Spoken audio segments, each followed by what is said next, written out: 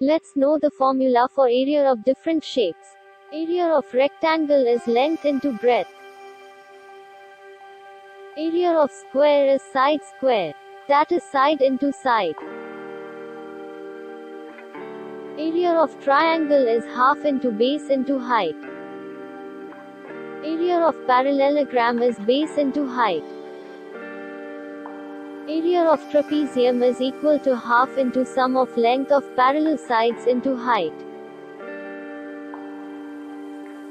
Area of rhombus is equal to half into diagonal 1 into diagonal 2.